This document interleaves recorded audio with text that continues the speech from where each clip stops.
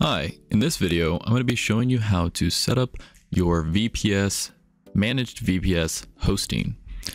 So after ordering a managed VPS hosting plan, your VPS server will be issued to you within 5 to 10 minutes. Typically, it doesn't take any longer than that. But what's going to happen is you're going to go to My Services, and you're going to click on the Manage VPS hosting and whatever tier you selected.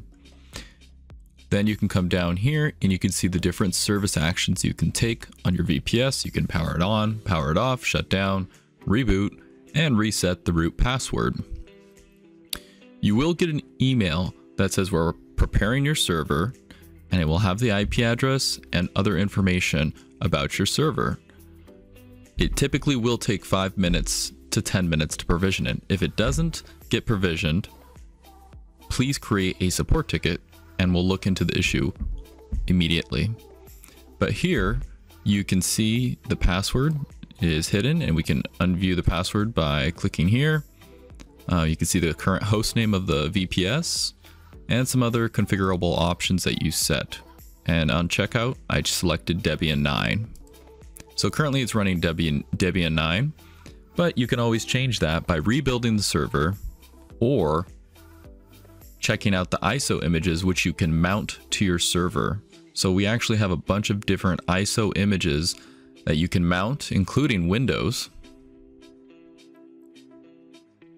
So you can mount the Windows Server 2019, and I'll have a video on how to do that, because you can't just mount Windows Server 2019. You also have to mount the drivers for that too. Sorry, just a second, it's loading. And there you go, you'd have to mount these drivers as well, which I will create a video on how to install Windows Server on your VPS, managed VPS hosting with Rootpal. So let's go ahead and rebuild the server like it's brand new. So I'm going to go to Rebuild Virtual Machine. From here, you could select from the different options, and I'm just going to rebuild it on Ubuntu 18.04.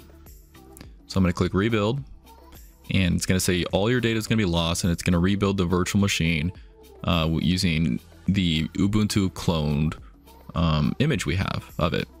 So I'm going to click Confirm. And this is actually a very quick process. So there you go, there's the new password of the server. It's instantly set, so you can copy that, or you can go to Information,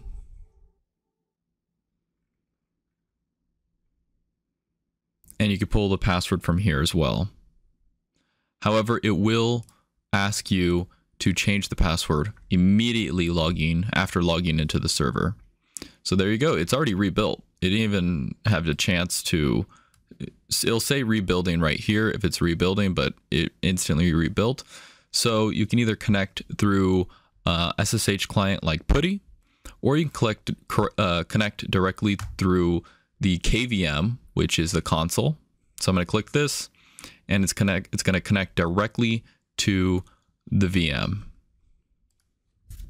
I'm going to log in as root and type my password in, which is kind of long, so give me a sec. I'm going to just copy it.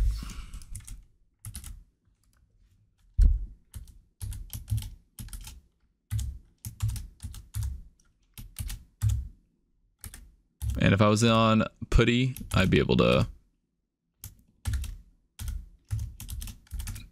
just copy and paste it. So it's going to ask me to change the password immediately.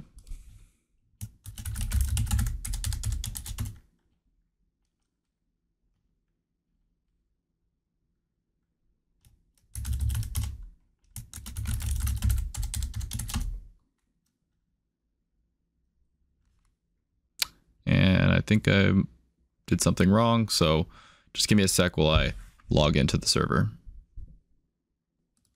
All right, so this time I'm going to log in using SSH instead of the KVM console.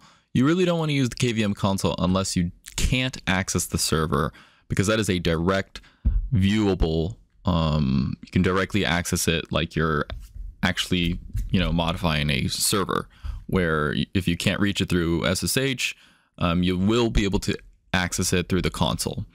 So let's go ahead and connect.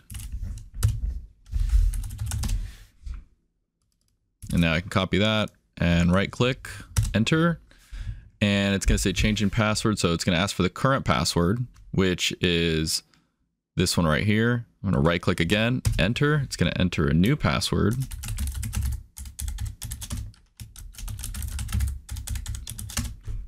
And there we go. So now I have my new password and I'm logged in, and you can see it's Ubuntu 18.04. And that's it. I'm in the server. Now I can do whatever I need to do, install whatever I want to install, and I'm good to go. So that's how you set up your server, you rebuild it. And if you are looking for more help on your VPS with Rootpal, we will be posting more videos on how to manage your VPS hosting. But this is managed VPS hosting, which means with Rootpal, you get the cheapest prices for managed VPS hosting, and we run deals all the time. So check that out. Managed VPS hosting is actually super expensive because it requires a team of professionals that know what they're doing to help you manage your VPS hosting, and it can be expensive, but at Rootpal we try to keep it at the lowest cost possible. Thank you, and stay tuned for more updates and tutorials on how to manage your VPS hosting.